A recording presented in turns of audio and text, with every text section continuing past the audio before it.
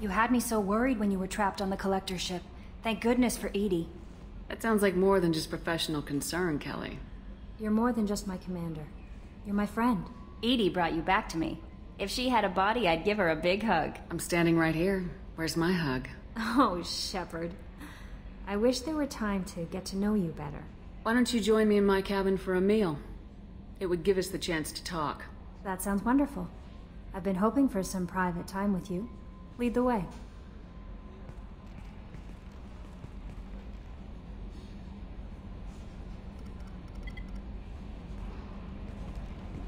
Goodness, I haven't stayed up that late since my college days. I had a wonderful evening. Thank you, Shepard.